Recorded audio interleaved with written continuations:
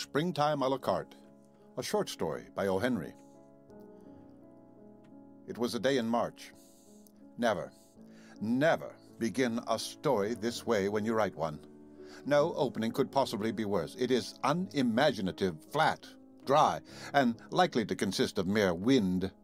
But in this instance it is allowable, for the following paragraph, which should have inaugurated the narrative, is too wildly extravagant and preposterous to be flaunted in the face of the reader without preparation. Sarah was crying over her bill of fare. Think of a New York girl shedding tears on the menu card. To account for this, you will be allowed to guess that the lobsters were all out, or that she had sworn ice cream off during Lent, or that she had ordered onions, or that she had just come from a Hackett matinee. And then, all these theories being wrong, you will please let the story proceed. The gentleman who announced that the world was an oyster which he with his sword would open made a larger hit than he deserved. It is not difficult to open an oyster with a sword, but did you ever notice anyone trying to open the terrestrial bivalve with a typewriter? Like to wait for a dozen raw opened that way? Sarah had managed to pry apart the shells with her unhandy weapon far enough to nibble a wee bit at the cold and clammy world within. She knew no more shorthand than if she had been a graduate in stenography just let slip upon the world by a business college. So not being able to stenog, she could not enter that bright galaxy of office talent. She was a freelance typewriter and canvassed for odd jobs of copying. The most brilliant and crowning feat of Sarah's battle with the world was the deal she made with Schulenburg's home restaurant. The restaurant was next door to the old red brick in which she hall-roomed. One evening after dining at Schulenburg's 40-cent 5-course table d'hote, served as fast as you throw the 5 baseballs at the colored gentleman's head, Sarah took away with her the bill of fare. It was written in an almost unreadable script, neither English nor German, and so arranged that if you were not careful, you began with a toothpick and rice pudding and ended with soup and the day of the week. The next day, Sarah showed Schulenburg a neat card on which the menu was beautifully typewritten with the viands temptingly marshaled under their right and proper heads, from hors d'oeuvres to not responsible for overcoats and umbrellas. Schulenburg became a naturalized citizen on the spot. Before Sarah left him, she had him willingly committed to an agreement. She was to furnish typewritten bills of fare for the 21 tables in the restaurant, a new bill for each day's dinner, and new ones for breakfast and lunch as often as changes occurred in the food or as neatness required. In return for this, Schulenburg was to send 3 meals per diem to Sarah's hall-room by a waiter, an obsequious one if possible, and furnish her each afternoon with a pencil draft of what fate had in store for Schulenburg's customers on the morrow. Mutual satisfaction resulted from the agreement. Schulenburg's patrons now knew what the food they ate was called, even if its nature sometimes puzzled them, and Sarah had food during a cold, dull winter, which was the main thing with her. And then the almanac lied, and said that spring had come. Spring comes when it comes. The frozen snows of January still lay like adamant in the crosstown streets. The hand organs still played in the good old summertime with their December vivacity and expression. Men began to make 30-day notes to buy Easter dresses. Janitors shut off steam. And when these things happen, one may know that the city is still in the clutches of winter. One afternoon, Sarah shivered in her elegant hall bedroom. House heated, scrupulously clean, conveniences seemed to be appreciated. She had no work to do except Schulenburg's menu cards.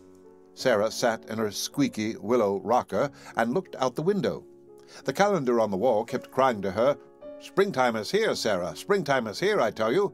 Look at me, Sarah. My figures show it. You've got a neat figure yourself, Sarah, a nice springtime figure. Why do you look out the window so sadly?" Sarah's room was at the back of the house. Looking out the window, she could see the windowless rear brick wall of the box factory on the next street. But the wall was clearest crystal, and Sarah was looking down a grassy lane shaded with cherry trees and elms and bordered with raspberry bushes and Cherokee roses. Spring's real harbingers are too subtle for the eye and ear.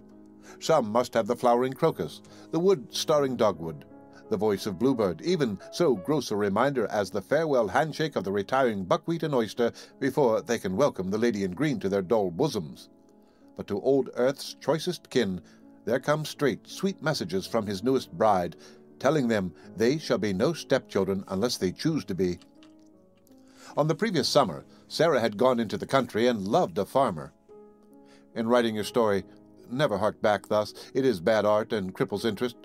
Let it march, march. Sarah stayed 2 weeks at Sunnybrook Farm. There she learned to love old Farmer Franklin's son Walter. Farmers have been loved and wedded and turned out to grass in less time. But young Walter Franklin was a modern agriculturist. He had a telephone in his cowhouse, and he could figure up exactly what effect next year's Canada wheat crop would have on potatoes planted in the dark of the moon. It was in this shaded and rasp-berried lane that Walter had wooed and won her, and together they had sat and woven a crown of dandelions for her hair. He had immoderately praised the effect of the yellow blossoms against her brown tresses, and she had left the chaplet there and walked back to the house swinging her straw sailor in her hands. They were to marry in the spring, at the very first sign of spring, Walter said, and Sarah came back to the city to pound her typewriter. A knock at the door dispelled Sarah's visions of that happy day. A waiter had brought the rough pencil draft of the home restaurant's next-day fare in old Schulenberg's angular hand. Sarah sat down to her typewriter and slipped a card between the rollers. She was a nimble worker. Generally, in an hour and a half, the 21 menu cards were written and ready. Today there were more changes on the bill of fare than usual. The soups were lighter. Pork was eliminated from the entrees, figuring only with Russian turnips among the roasts. The gracious spirit of spring pervaded the entire menu. Lamb, that lately capered on the greening hillsides, was becoming exploited with the sauce that commemorated its gambols.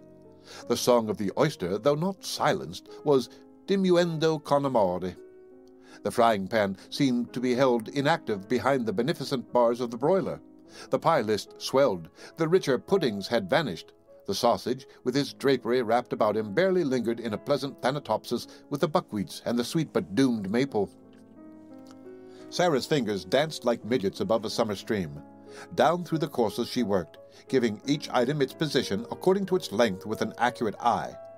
Just above the desserts came the list of vegetables: carrots and peas, asparagus on toast, the perennial tomatoes and corn and succotash, lima beans, cabbage, and then Sarah was crying over her bill of fare.